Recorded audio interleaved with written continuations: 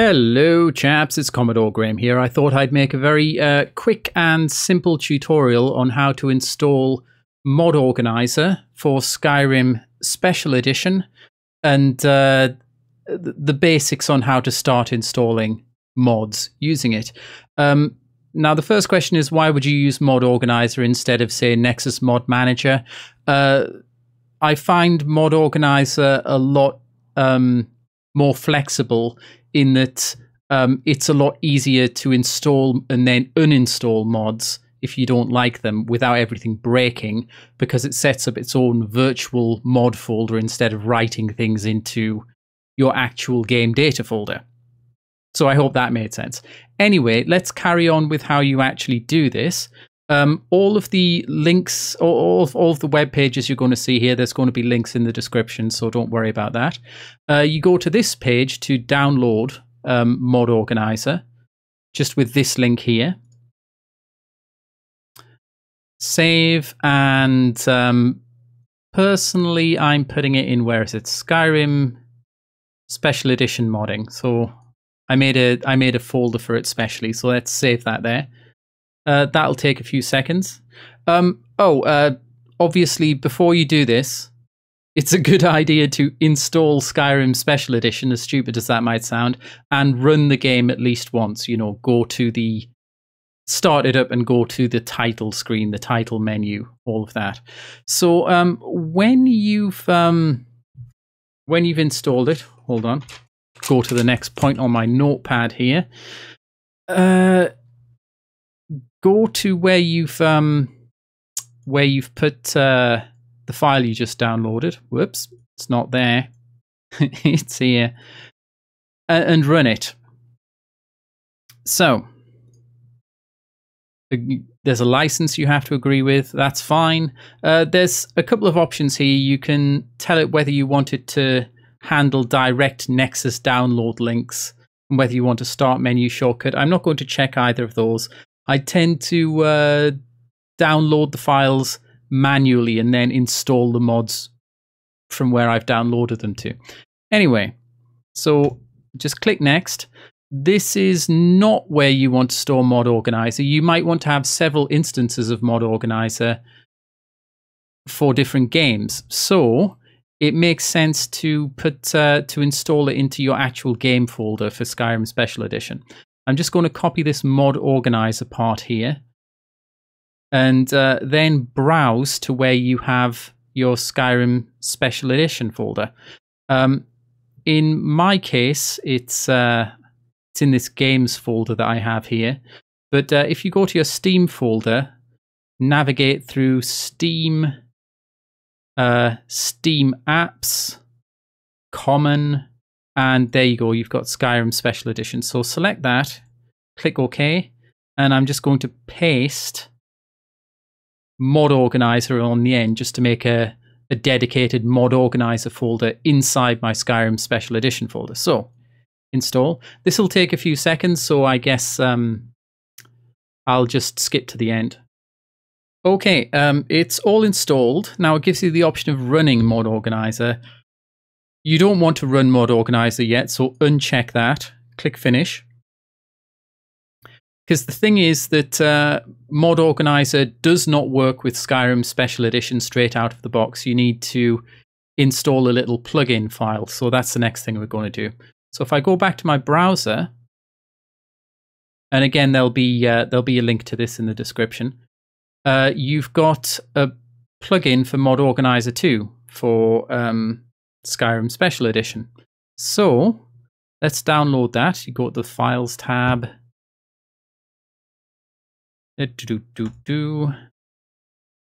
And just you've got this file here, game_Skyrim SE_ etc. etc. So just download that manually. Save that, and I'm going to save that to the same folder that I saved the Mod Organizer installation file. That should download pretty much instantly. So, oh wait, we already have that folder open. Just go to that file, extract it, And inside the extracted folder, there'll be a file called game_skyrimse.dll.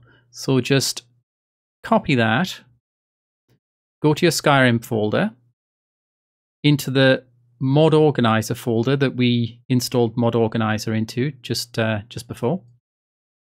Go to the plugins folder and just paste in that that file that we just downloaded. Now this should allow mod organizer to hook itself into Skyrim Special Edition, whereas if we hadn't done this, it wouldn't have worked. So if we go back to the actual mod organizer folder, this is the file to run mod organizer, but just for ease of use later on, I'm going to right click, drag, and create a shortcut for it right there. Actually, I'll put it there. And we can then use that to open mod organizer.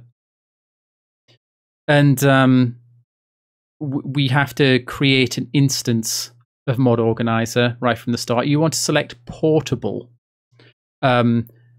because then it'll use the mod organizer folder to contain the data for whatever mods you're using. So just click portable. It'll ask you whether you want to see a tutorial of the basic features. You can do that if you want. It'll show you some stuff. Might be useful. I'm going to click no, however. It's telling me mod organizer is not set up to handle Nexus links because I didn't select that. So I'm going to click no again.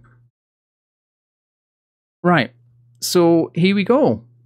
We can now run Skyrim Special Edition from mod organizer. So from now on, when you want to play the game, start up mod organizer, make sure Skyrim Special Edition is selected in this drop down box, and just click run. We're not going to do that now because I don't want the game to start running. What we're going to do is install a mod so that I can show you the basic process there. So you go to this icon here, which is to install a new mod from an archive.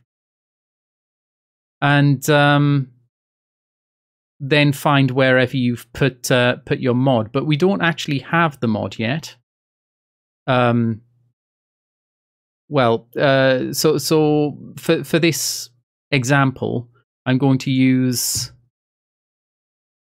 Skyrim Flora Overhaul, since it's a very popular mod, and installing it brings up a common issue with installing mods in mod organizer that I want to illustrate. So again, you just go to the Files tab and download that.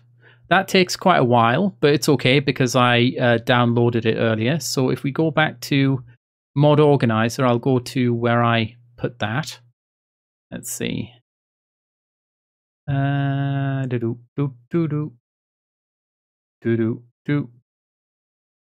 Ah, here it is. So Skyrim Flora Overhaul. I actually don't want that in that folder, so let's just grab it, put it here instead. So open the archive file that you just downloaded for whatever mod you've downloaded, and it'll bring up this this dialog here. And don't click OK. You want to select manual, and you're about to see the reason for that. So it just so happens, and this happens occasionally with mods, that the file structure is not set up quite right for mod organizer. Hold on, let's get past this this tutorial dialog here. Now the problem is the game data that we want isn't on the top level. What it means is the game data is not in the data folder. The reason is that the archive file we just downloaded has its own data folder, if that makes sense. So if we expand that, what you see is all of these files and folders that should be in the data folder for mod organizer here. So the way to fix that is to just select them all and move them, and just drag and drop them to the data folder. Then we can uncheck this empty data folder that was in the actual archive file, and we have the meshes, textures, and ESP and initialization files, etc., all in the place they should be, the data folder, for the game, or rather for mod organizer. So once you do that, it will usually automatically tell you, okay, that looks fine. This looks like everything's going to be installed in the right place. And you can just click OK. And then it'll take however long it takes to install that mod. In this case, it's a largish mod, so it'll take several seconds. Not too long though. Right, and when it's installed, now here it is, but it's not actually active. So if you want it to show up in the game itself, you have to check that box. And you'll see that the ESP file for this mod, not all mods have ESP files, but if there are any, they'll show up in this list of game files here as well. So that's basically it. That's how you install Mod Organizer, get it to work for Skyrim Special Edition, and install a mod even if it hasn't been packaged in quite the standard way that Mod Organizer likes. So I hope that video was useful. If it was, do please click the like button. It helps out rather a lot. Share this video with anyone you think might find it useful. Leave your thoughts and suggestions in the comments section below, and subscribe if, and only if, you'd like to see more. Ta-ta for now, chaps.